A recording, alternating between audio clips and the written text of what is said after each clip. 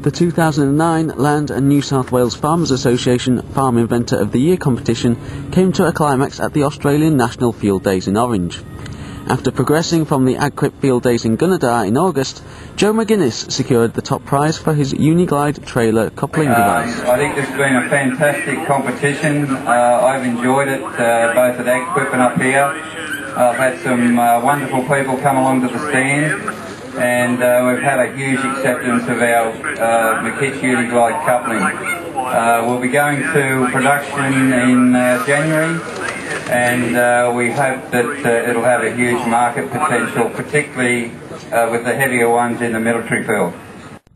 For winning the competition, Mr McGinnes will receive $4,000 in cash and a trip for two to the Mystery Creek Field Days in New Zealand.